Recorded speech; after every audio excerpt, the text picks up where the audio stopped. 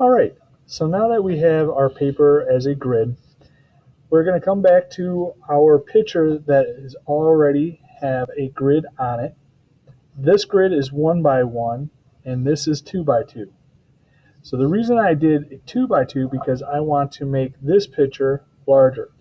Now working from a grid is going to be a lot easier and quicker to make this drawing. The first thing is when I start, what I'm going to do is I'm going to label my squares the exact same as I have onto here as I'm going to have on here. So I'm going to mark A, B, C, D, E, F, and G. So on here I have A through G. This is going to be my drawing. So what I want you to visualize is that we're going to ignore these other parts of the drawing that was still on there. So I'm just going to make my image in this rectangle, just as onto here. So now that I have it marked A through G, I am now going to then mark this paper with my numbers going down. So my number 1 will be in the same square as the A. So I'm going to go 1, 2, 3, 4, 5. Okay. So this bottom row I do not need, so I'm going to eliminate that by scribbling that in. And now what I'm going to do is that I'm just going to draw this picture square by square. So whatever is in a square is going to be the exact same in here, but it's just going to be a little bit larger. So as I'm looking at this, I'm looking at 3B. I can see that this edge of this candy is right here. So when I place that line into here, I want to have the same amount of space showing in here like I have onto here. So when I start with this, I'm going to make sure that it's going to have roughly the same space. So now I can see that I'm in 3B. This line is going to come down and it barely cups into that 3A. And you can see I was starting to make a little bit of mistakes, so I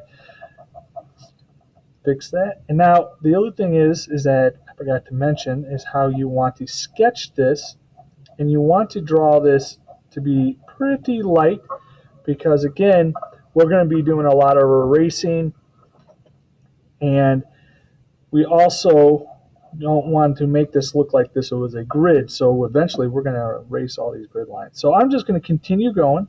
So in 5B, I can see that I have the bottom part of this candy. All right, so there's a lot of space being shown, so I want to show a lot of space onto here.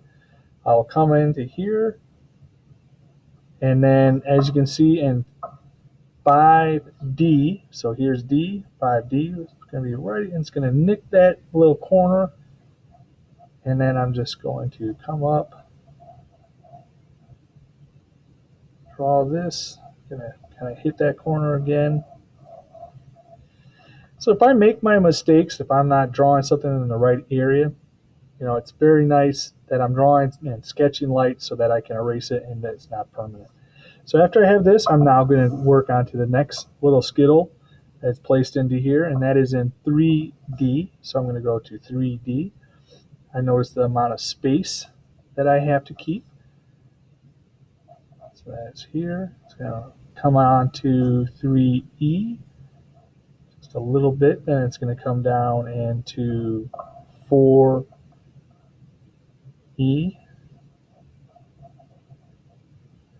Now I start to see that there's another skittle right there. So that's in my 4D again, 4D. And this is going to come all the way down. It's going to hit, go into this E. It's going to hit it's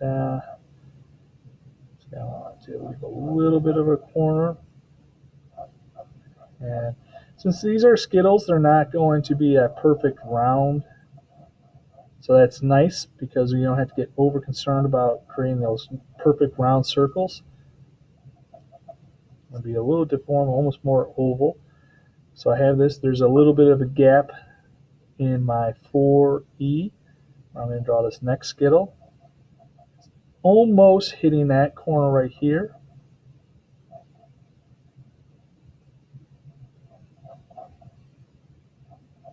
comes into my 4F, and it's going to come all the way down. It's going to hit this area right at the bottom. There's another skittle that's going to be drawn into here, and that's going to be my G. So that's going to have it drawn here.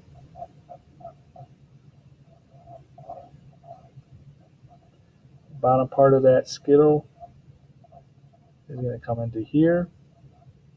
So I'm leaving this gap because I'm looking at my drawing as I am also looking at the picture. So I'm always going to be comparing the grid to my picture. So I'm making sure that I am having the same amount of space that I see from this photo as onto here. All right. So I have this skittle being drawn onto there. I'm just going to continue working. I'm now in my 3F. This is where this is in. And you can also see that I am not for G. I'm not worried about details yet. I'm just kind of working as a contour drawing, just getting the outside edges drawn. This will make this drawing so much quicker if you're doing exactly what I'm doing right here. So let's say I'm over here. Now I'm back. So I got this skittle done. That was in my 3F. Now I'm going to continue.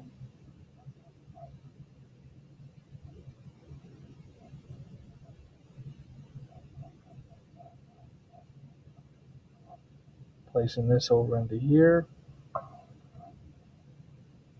Another, again, I'm just constantly comparing one to the other.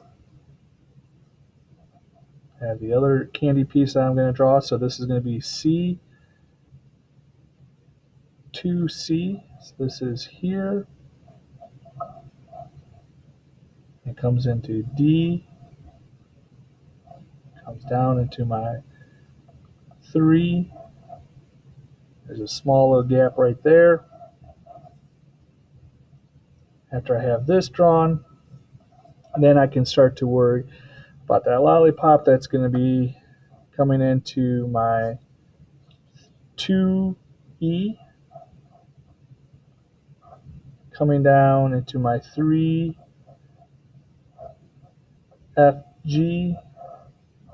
having that drawn, coming back into here, E1.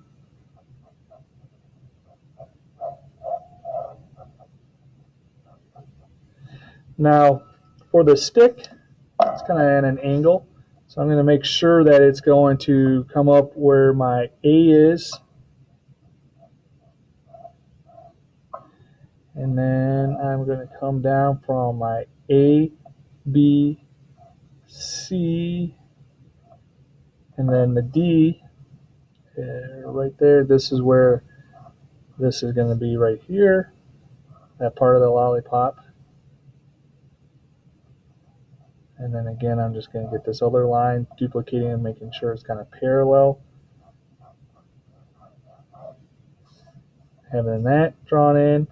Now the last part that I'm going to finish off with is I'm going to place in the lollipop here. So this is going to be 1A coming down into B.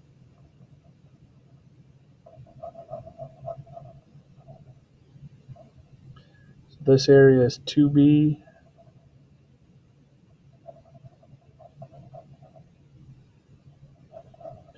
As I can see, I'm comparing, kind of nicking this other piece of candy right there. And now I have my, I got this little mark. So now I have it drawn. It's just as a contour drawing. Now that I have this done, then I'm going to, before I start to add my details, I'll start to erase these grid lines. If I need to, because if I need to know where certain parts of the candy are and how to draw it, I will maybe keep my grid.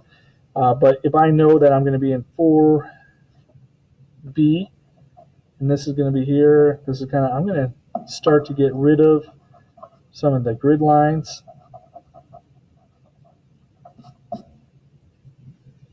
So So after I have that, now I'll start to work on, again, it's just a very nice light sketch.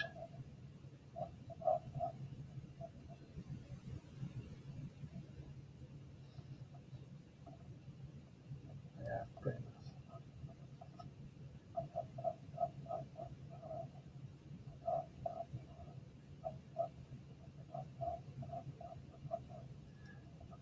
In this candy, I want to make sure that these lines are bowed to give it more of that form.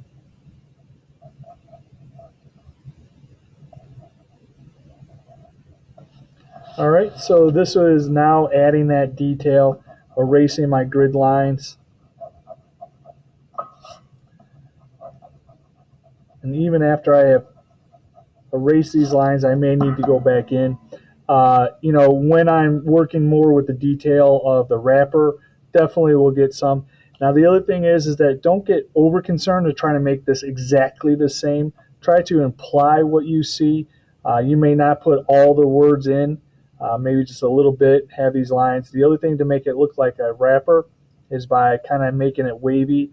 There's a line right here where it's broken. So this line is kind of coming here, but then there's a line right there, and then you want to have that broken up so it looks like it. So this is the first step. Continue working on, once you have it drawn as a contour line drawing, then you can start to add the details and erasing the grid lines.